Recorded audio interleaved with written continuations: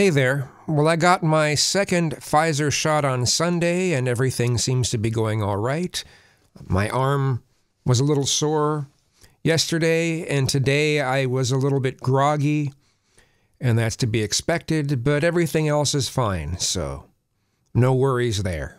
Which means that on the 16th, I should be free to do a lot more of what I'd like to do.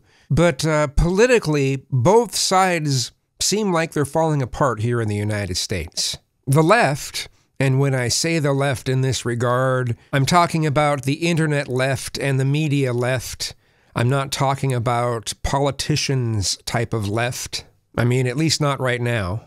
So the left is doing the whole purity spiral thing. And they're essentially eating their own, fighting over who's the most woke. And the right wing is fighting between religious zealots and Trump worshippers who demand that Republicans be loyal to Trump. You know, fighting over who gets to call themselves patriots and who can be the most smugly cruel while doing it. And most of what the Democrats say about Republicans are true, and most of what the Republicans say about the Democrats are true. Both sides claim great aspirations, especially the neoliberals who make up the majority of the Democrats who are in office. But neither side delivers. Neither side are actually populist. Trump's populism was a veneer. It was fake, as populist politicians usually are. Neither side wants to do anything significant to change the fact that we have more of a percentage of our population in prison than any other country. Neither side wants to get rid of the war on drugs. Neither side wants to stop punishing people for victimless crimes. Neither side really wants to do anything substantial or constructive about the homeless. Heck, we have Democrats arguing that we should make homelessness illegal, you know, like what's happening in a number of cities where, yeah, you can't camp anywhere unless you go to one of the, you know, unless you go to a designated camp spot, and then you have to pay money. So, you know, you want to make it illegal to be homeless. Lots of Democrats pushing for that kind of crap. Oh, but we care so much. No, you don't. Not really. So as I watch everyone get worse politically, I start to lose interest in politics in general, because it all seems to be about division and one-upsmanship. People are so busy trying to prove something that they've lost the plot.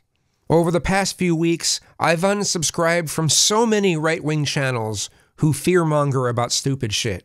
You know, no actual evidence, all conjecture. You know, look out, it's coming. Yep, Democrats want mass immigration so they can replace, yeah, fuck you.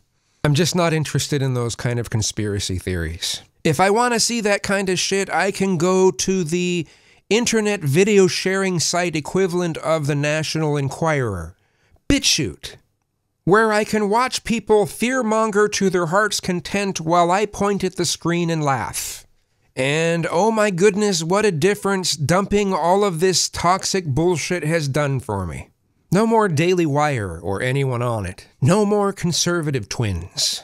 No more Candace Owens. No more Mark Dice. No more Steven Crowder. No more Blair White. There are just so many people. I mean, at least 30 channels I unsubscribed from recently. And then on the side of, you know, whole websites, yeah, no more Blaze TV. No more Censored.tv with Gavin McGinnis or Soph. Or Atheism is Unstoppable. No more Banned.video. No more constantly trying to be on top of whatever it is everyone is supposed to be outraged about now. And as I say that both sides seem equally outraged, the left is upset because things are still so traditional and not really accepting or very accepting of alternate lifestyles or alternate social norms. And we're falling behind the rest of the industrialized Western world. And the right is upset because things aren't traditionalist or isolationist enough. And we're not practicing, you know, social or cultural Darwinism enough. Not enough disadvantaged people are suffering. Oh, I know, the right wing doesn't really want people to suffer. They just don't want to do anything about people's suffering. Or at least, they don't think it's the government's job to do anything about the suffering. Which basically translates to they don't want anything done about these people's suffering. Thoughts and prayers, everyone. Thoughts and prayers. I know I said that in a recent video, but that's what I see consistently coming from the right. Oh, but let me guess. In a just world, where barely regulated or even unregulated capitalism is at its best, people wouldn't need help from the government because the market is magical. And if they still did need help after all of that, well, religious organizations could help these people better than the government ever could, right? Yeah, sorry, I just don't buy into it for a moment. Trickle-down economics doesn't work. Tax cuts for the rich don't really help anyone but the rich. The market is not magical. I mean, you can see this by the way that YouTube moderates their content. You don't like that very much, right? But hey, that's the free market, right?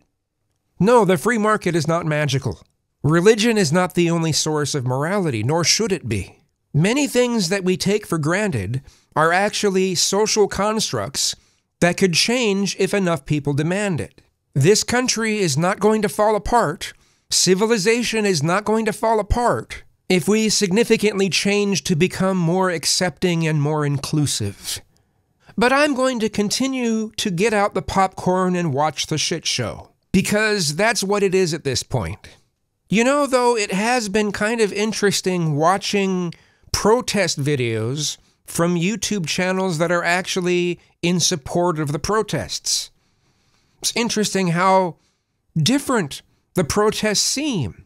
They look mostly peaceful. In fact, that's what they really have been. They have been mostly peaceful. And the ones that haven't been peaceful have not been peaceful, and they've caused a lot of problems. That doesn't mean that most of the people that are protesting are like the ones that are rioting, you know? I don't support the rioting.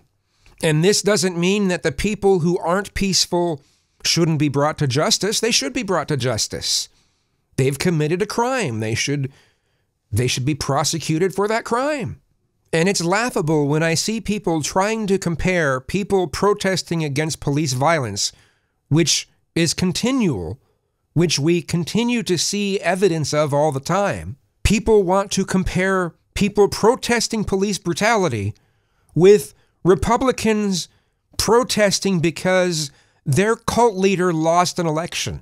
Yeah, you can jump up and down and declare that it was stolen all you want, but it wasn't any more corrupt or fraudulent than any of the other elections we've had in the past 30 years. And you can't just suddenly say, oh, well, it's time that we change that now. No, just because your guy lost doesn't mean that we change the entire voting system. It doesn't mean you put forth measures that are voter suppression. That doesn't mean that that's the answer. And I haven't seen BLM or Antifa trying to, change the results of an election. Some of them have made some ridiculous demands, but none of it has been an attempted insurrection. I saw people threaten to riot if the Derek Chauvin case went a direction that, things have went historically for when police get charged with something like this. But thankfully, it didn't go that way. And that's not remotely even the same thing. Maybe after the 16th, if there's still some significant protesting going on in the Tacoma, Seattle area, maybe I'll get some footage of it. And I'll most definitely run away if I see, Black Bloc come into place, because I'm not even going to mess with that. Again, this doesn't mean I'm done making political videos, but probably less often than I did before. Because I just don't see politics as very fruitful anymore, Maybe I'll change, because I've taken breaks like that before, but who knows? Thanks for watching.